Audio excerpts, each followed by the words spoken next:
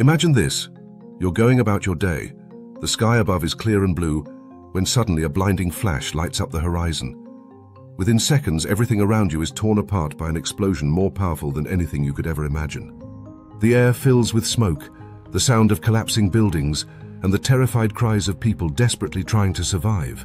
This is the beginning of a nuclear catastrophe, a moment that would forever change the course of human history. What would that day look like? What comes after? And most importantly, how can we ensure this nightmare never becomes reality? Let's dive in and uncover the truth behind nuclear war.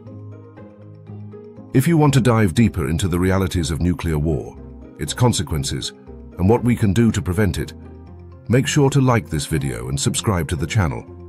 By doing so, you'll join a growing community dedicated to exploring one of the most pressing issues of our time. From gripping stories about nuclear history to practical tips for survival, we cover it all. Let's continue the story. The day a nuclear bomb is detonated will begin like any other, with people going about their lives unaware of the impending catastrophe. Then, in an instant, the sky ignites with a blinding flash, brighter than the sun, followed by an overwhelming wave of heat and force. Buildings crumble, glass shatters, and fire erupts, consuming everything in its path.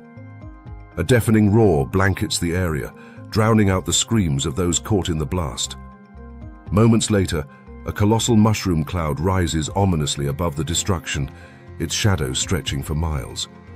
As survivors emerge from the chaos, a toxic rain of ash and radioactive particles begins to fall, poisoning the air and land. The day is transformed into an unrecognizable nightmare, marking the beginning of a world forever changed. When a nuclear bomb detonates, the area of immediate destruction depends on its yield, but even a single modern warhead can cause devastating loss of life over a vast radius. Within a radius of 1 to 2 miles, that means 1.6 to 3.2 kilometers from ground zero, the heat and blast wave incinerate everything, killing nearly everyone instantly. People caught within 3 to 5 miles, what means 5 to 8 kilometers, face lethal burns, collapsing buildings, and flying debris, with survival becoming a rare exception. Beyond this, up to 10 miles, what is 16 kilometers away, severe injuries from heat and shattered structures are widespread, and fires rapidly consume neighborhoods. For those just outside the blast zone, the initial impact may not be fatal, but exposure to radiation and the cascading destruction leaves few unscathed. The day after. The next day, an eerie silence hangs over the ruins where bustling cities once stood. The air is thick with the acrid smell of smoke and decay, and the sun is dimmed by a haze of soot that blankets the sky, casting everything in a sickly twilight. Survivors stumble through the rubble, many injured, disoriented, and desperate for water, food, or shelter. Fires still burn in the distance, sending more ash into the atmosphere. The land is unrecognizable, a desolate wasteland of scorched earth and twisted metal. For those who survived the initial blast, a new horror begins. The creeping effects of radiation sickness, the collapse of communication and infrastructure, and the terrifying realization that help may never come. This is the grim dawn of a world on the brink of collapse. A nuclear war would forever alter the course of human history, splitting time into before and after. In the worst-case scenario, massive firestorms could engulf tens of thousands of square kilometers, killing hundreds of millions within hours. But this is just the beginning. A nuclear war could trigger a nuclear winter, potentially leading to billions of deaths and the complete collapse of civilization. How does this happen, and what would it look like? First of all, the fire creates a winter. When a nuclear weapon detonates, it creates a bubble of gas hotter than the sun, instantly igniting everything within kilometers. This terror bubble expands rapidly, unleashing a devastating shockwave that destroys everything in its path. The intense heat often sparks firestorms, consuming entire cities and leaving nothing but ash. The iconic mushroom cloud rises above the destruction, but the deadliest impact forms in the hours after. Fires from burning cities, forests, and fields generate intense heat, creating a self-sustaining weather system. This system pulls smoke and soot high into the atmosphere, forming massive pyrocumulonimbus clouds. Unlike ordinary smoke, which rain quickly washes away, these clouds rise into the stratosphere, where there is no weather to clear them. In a full-scale nuclear war, hundreds of firestorms could pump as much as 150 million tons of soot, enough to fill a skyscraper-sized cube, into the stratosphere. Within weeks, this soot would spread globally, blocking sunlight and plunging the Earth into a nuclear winter. The effects of nuclear winter would be catastrophic for global agriculture. Even a slight reduction in sunlight can disrupt ecosystems. But a nuclear winter would drastically cool the planet. Seasons would shift. Winters would grow longer, summers shorter or disappear altogether. Reduced evaporation would cause widespread drought, and the world's breadbaskets, regions like the Great Plains in the US and Ukraine, would become barren.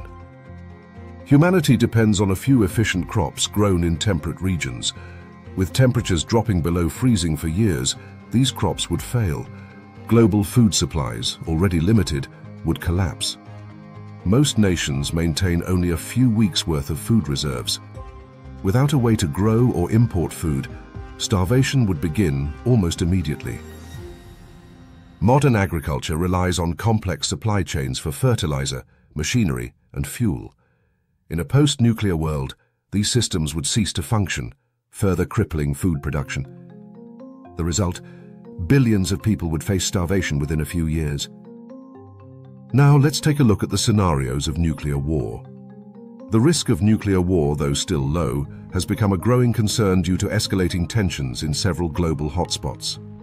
Experts generally estimate the annual likelihood of a nuclear conflict between major powers, such as the US and Russia, at around 1 to 2%, though this figure varies based on geopolitical developments.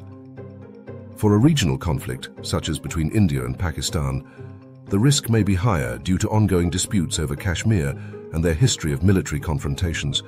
The probability increases with miscalculations, accidents, or escalations from conventional warfare.